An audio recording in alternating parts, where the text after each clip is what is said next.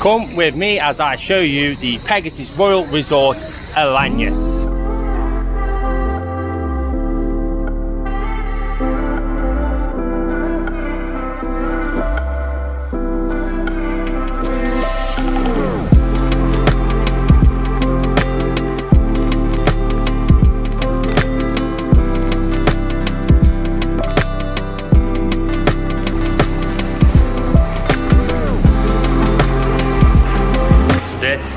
The main lobby area. It's lovely and cool in here because you've got the air conditioning on. To the right you have reception, and on this way you have your TUI reps and a bit of shopping and a bar. So we'll go this way first.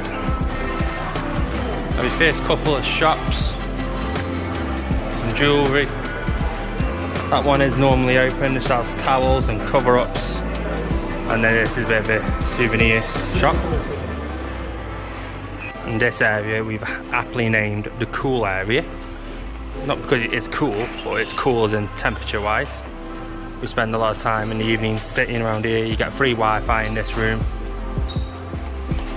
You got some more seats around that side as well. Then a large selection of seats through here. And then you've got your main bar area right at the end there. So we'll go back this way, back into reception, and I'll show you the buffet restaurant. Just past reception, you have the entrance to the main buffet. You can enter it from our cool room. You can see there, there's the dress code for the evenings, although I don't think this is actually as strict, as I'm not seeing any of it enforced. Hand sanitizer station, I'll tell you a little bit more about that, but do make sure you're sanitizing your hands. They are big on sustainability, so they do record how much waste is being thrown away. And then here you have your entertainment board. It just shows you what entertainment is on each night. I really like this. This is a large map of the 3 sites, which labels where everything is. You can see that one there. That is the Pegasos Royal Hotel, the one we are staying in. Just next to the jewelry shop, you've got some stairs. If you follow these stairs down, they'll take you to a couple of more shops. So here are your other shops. You know, your hair done. You got some clothes shops, sunglasses, handbags and shoes. And this is your general store as well. Say hi to this guy, does a good deal on the handbag.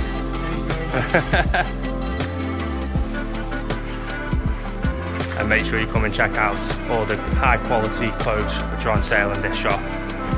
If you come down the stairs and turn left rather than going right to the shop, you can come along to the entertainment section where there is again free Wi-Fi.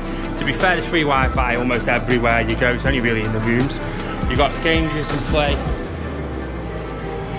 toys for the kids, nice chill out area where you can play some bowling. We haven't actually done that yet, that might be quite good.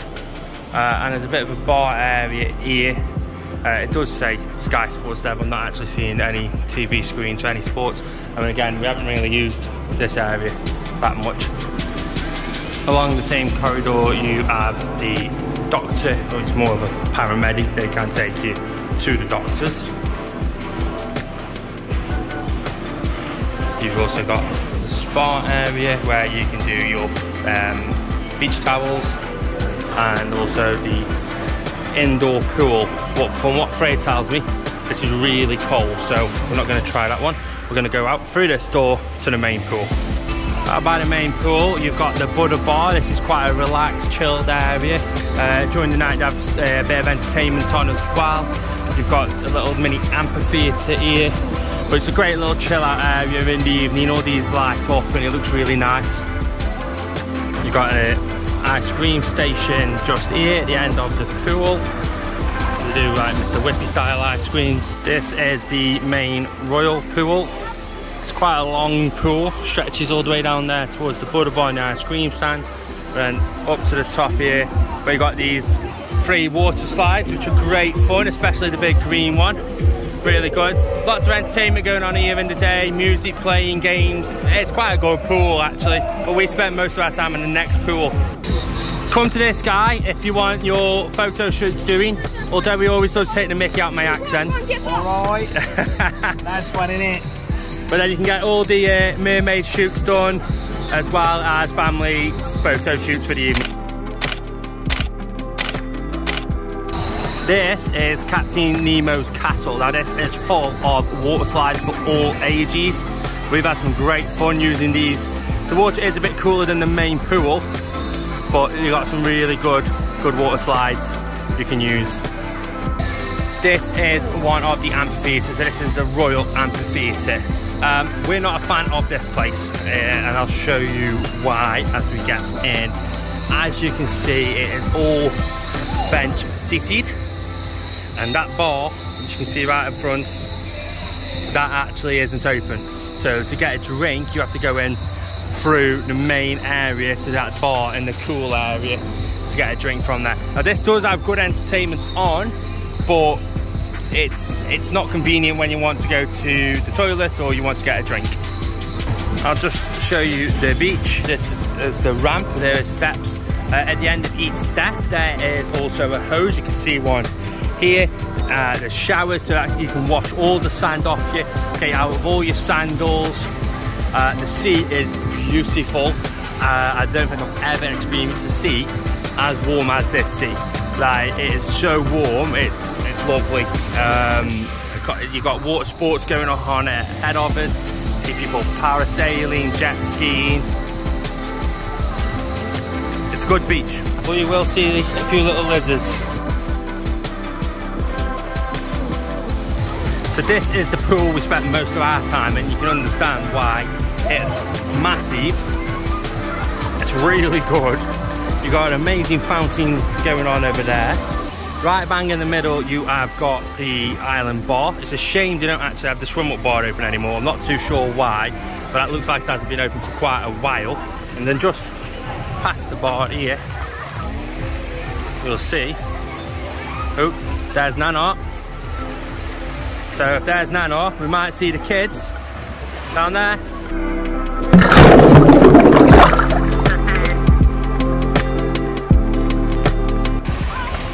And there we go, we've got some more slides.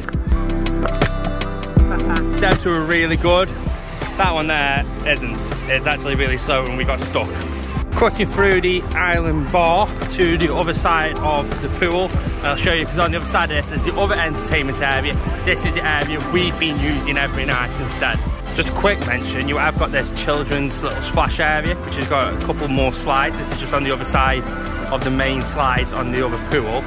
But this is a good little area for the younger children to come play on some slides with much shallower water. For those interested in Kids Club, it is located in between the main Royal and Resort hotels, and it's right there. We haven't actually used the Kids Club. So this is the other area for the evening entertainment. So this is the Resort Amphitheatre. Here you can see there's chairs rather than benches.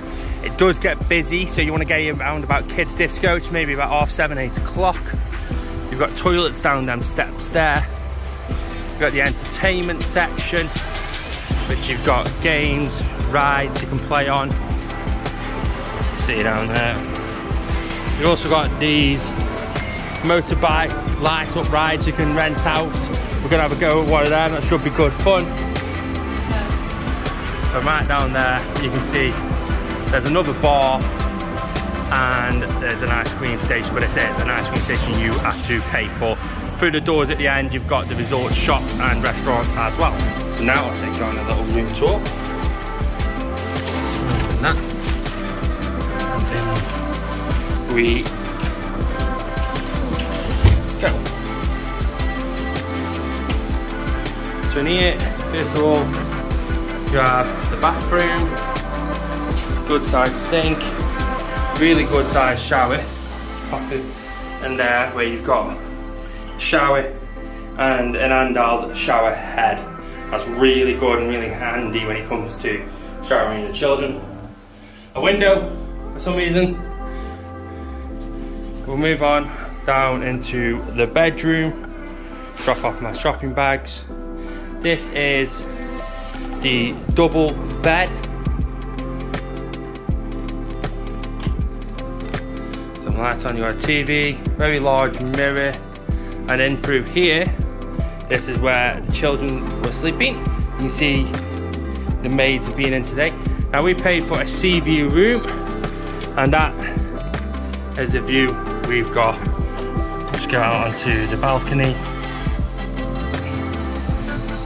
There we go. Now we're all right next to the Budda Bar, which does mean at night you can't hear their noise, but in the morning you're waking up to that view. What's really handy on the balcony, you've got one of these clothes racks, so you can hang up all your wet swimwear. But as you can see, very spacious rooms. You've got air conditioning in each room.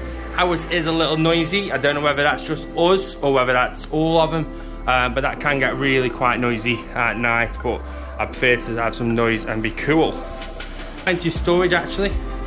Plenty of storage in here. More shopping bags up there, can't keep out the shop. Plenty of storage in there.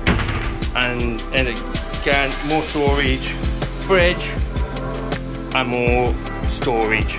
Okay, so that was the tour of the hotel itself. Now, just to talk a little bit about the good points, the bad points, and our experience overall, because I want to be completely honest with everybody who's watching this video. So, the good points is the hotel has got some fantastic facilities. The pools are really, really good. Kids absolutely love them. There's loads of water slides, which is great, and they're all really suitable for children of multiple ages as well. The situation with Wi-Fi is really good because you can get it to pretty much all the common areas, even outside next to the pools.